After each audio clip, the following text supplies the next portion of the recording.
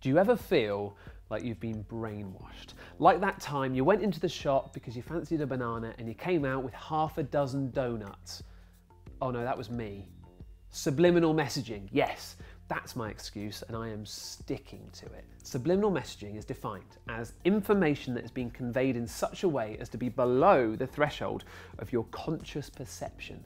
In other words, images, text, sounds presented as stimuli, but we aren't actively aware of them.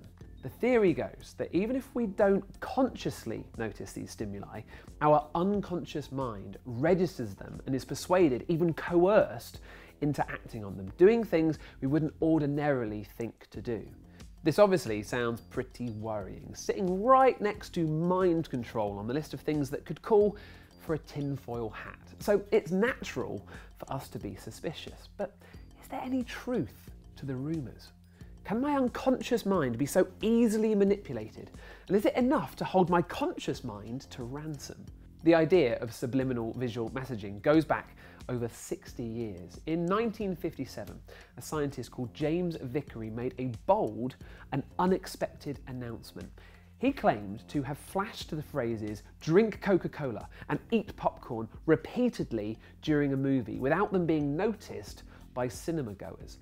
The flashes were produced by an instrument called a tachyscope and lasted just a few milliseconds, much shorter than the 13 milliseconds that our brains need to consciously perceive an image. Following this, Vickery claimed that popcorn sales increased by 18.1%, while Coke flew out of the door 57.7% faster. This, he said, was astonishing proof that subliminal advertising worked, and he predicted a prosperous future for mind control marketing.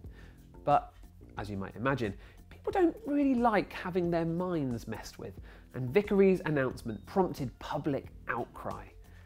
In response to this, US and UK governments put an outright ban on subliminal advertising, a ban that's still in effect today. And it put a bit of a downer on Vickery's plans of world domination by subliminal mind control. But here's the thing, scientific findings need cold hard data to support them, right?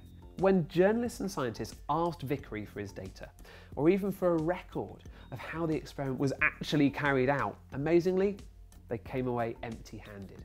Plus, when they tried to replicate the experiment, they found no significant effects whatsoever.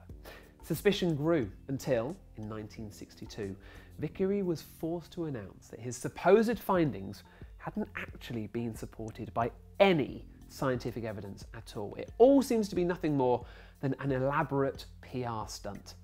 And what a stunt it was. Stemming from the panic from this so-called study, the subliminal conspiracy was born. Whether it's hidden images in well-known logos or demonic messages concealed in pop songs, the theories about subliminal messaging in popular culture are boundless.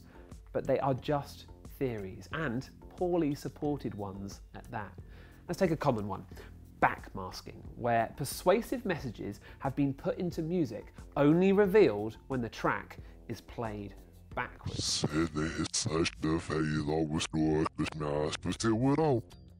The thing is, a study into this phenomenon in the 80s showed that such messages owe their existence to active construction on the listener's part.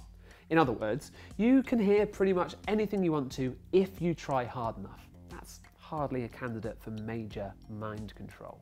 Let's be fair though, it's not all bad news for the subliminal scene. Recently, scientists from Utrecht University in the Netherlands have revisited the idea of fleeting messages as a tool of persuasion. This time, they performed the experiment under controlled conditions and actually found that subliminal coercion could have some effects. In a lab setting, they showed that quick flashes of a given drinks brand could persuade participants to buy that brand over another, but only if people were already thirsty and were already familiar with the brand, but not too familiar. Oh, and the effects of the persuasion were very short-lived. However, when BBC Radio 4 repeated the experiment outside the lab in a radio studio, they saw no significant preference for the drinks brand at all. So, positive results, but not very practical ones. Simply put, subliminal messaging has no real power to influence our actions after all. Time to put away the tinfoil hat. Neatly though, you don't want to crinkle it. In actual fact, if you really want to convince someone, you don't need to go to all the effort of encoding your message in millisecond bursts. While we were all worrying about being secretly brainwashed, the advertising industry has found another, more overt way to hijack our unconscious minds. An entire field of research is dedicated to it. It's called consumer neuroscience or neuromarketing. Its primary purpose is to sell you stuff. In the modern world, we're pretty much surrounded by advertising, and you may be surprised at just how manipulative it can be. From placing premium products at eye level to tugging on our emotions with a Christmas ad, these approaches have been scientifically proven to pique our subconscious interest. Scientists have used complex electroencephalograms and galvanic skin response techniques to reveal the persuasive power of all sorts of obscure marketing tools, from the abstract floaty dresses of perfume ads to the sublime selling power of a runny egg. So, while we may think of ourselves as free-willed and self-aware, could it be that we are just confused apes in the thrall of our subconscious minds? And without any effort to remain hidden, successful subliminal stimuli may have been right in front of our eyes all along. But did you spot our hidden message in this video? If you did, let us know in the comments below. Don't forget to like, subscribe, click the little bell, and you'll be notified whenever a new Earth Lab video is uploaded. See you next time.